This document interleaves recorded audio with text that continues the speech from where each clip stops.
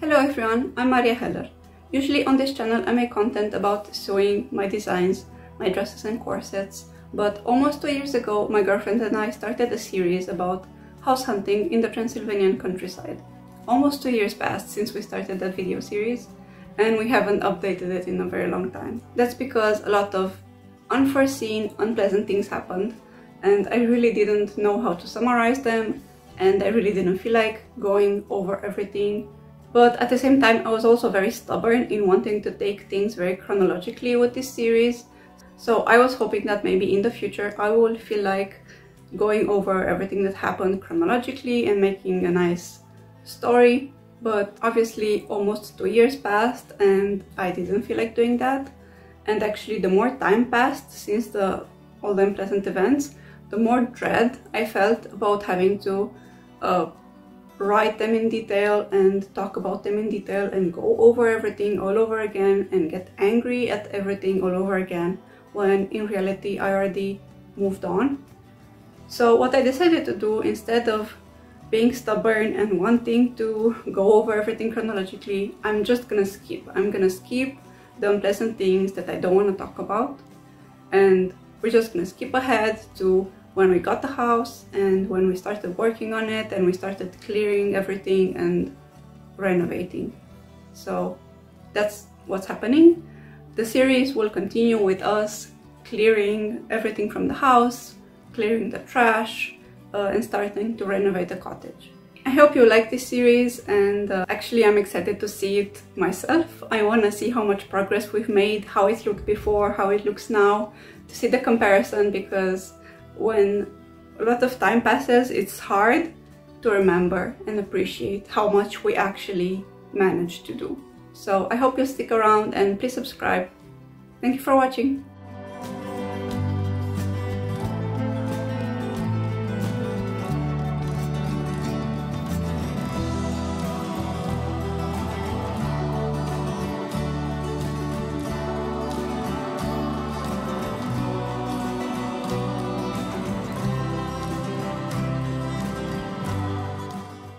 So we decided to buy the last property we visited because we fell in love with the location.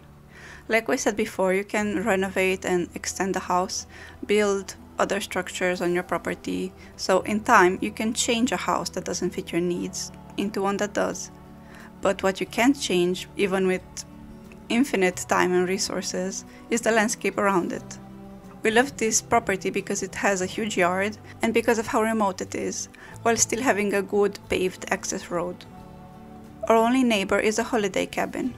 In front of the property is the road, and across the road is a river and forest. In the back of the property there is also a forest, of which we own a hectare. And to the other side there's just grazing land. When we started looking for a property, we said we want one either next to a forest or next to a river, or both. And we found one with both.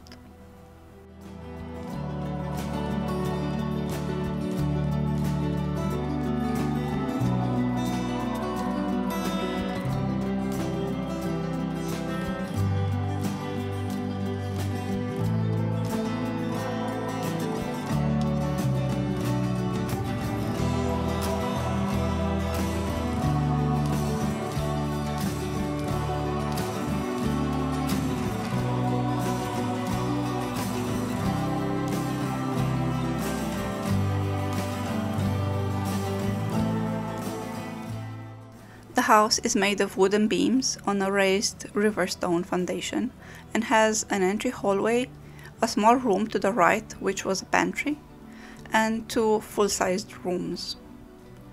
The house is plastered on the inside, on the walls and ceilings, but it's not insulated. It has electricity, but nothing else. No running water, no indoor plumbing of any kind, and no heating. There are major renovations that need to take place.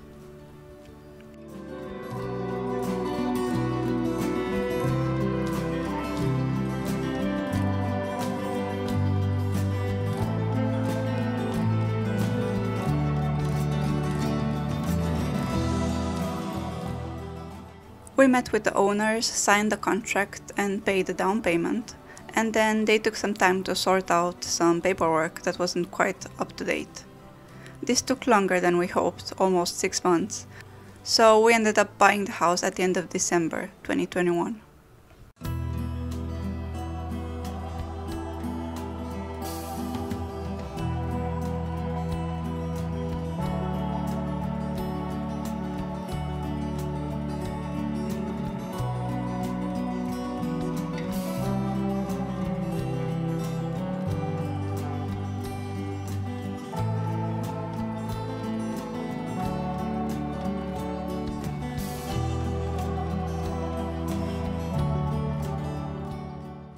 It was very nerve-wracking to open up all these envelopes with money which we had saved up for so many years.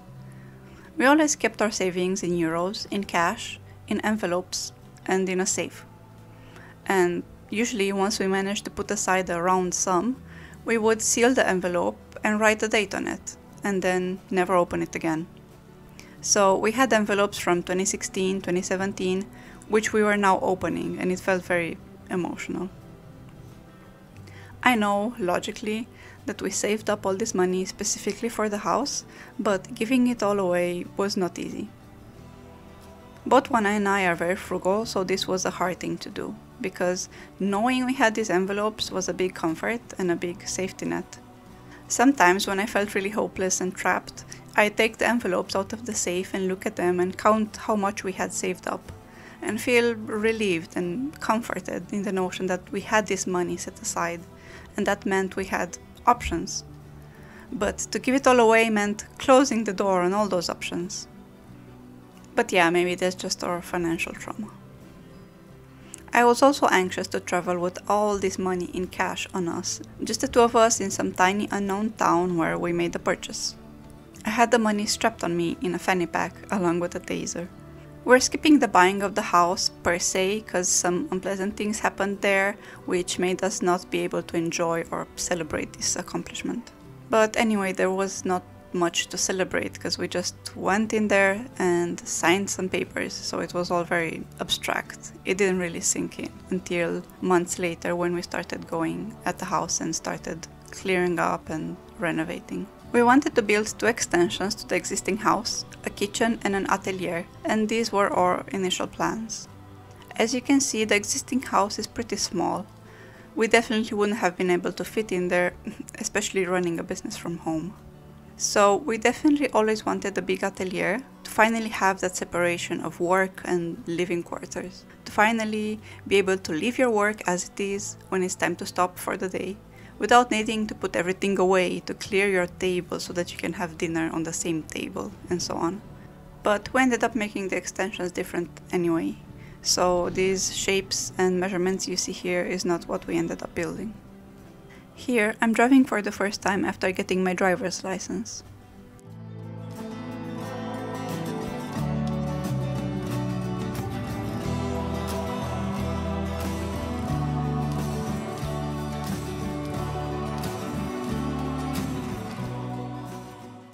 So at this point, the only thing we could start with was to clear out everything from the house. There was so much trash to clear out.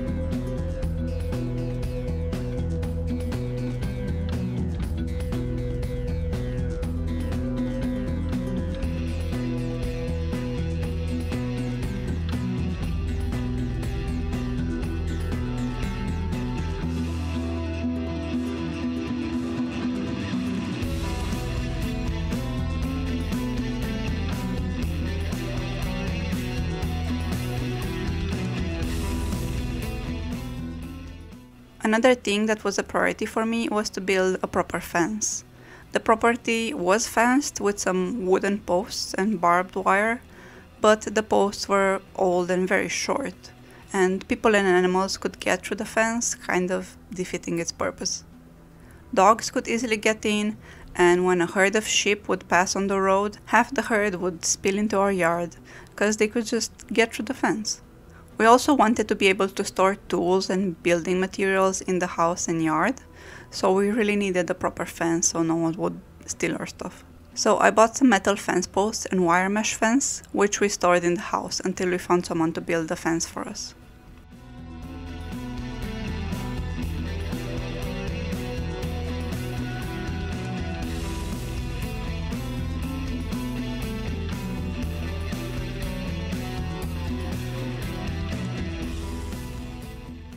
So that's about it for now.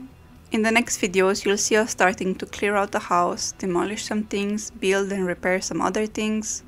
As you can probably see, there's a long way to go to making this house livable and as we imagined it, so there's gonna be a lot of content. I hope you found this interesting, and if you did, please like, subscribe, and see you in the next one. Bye!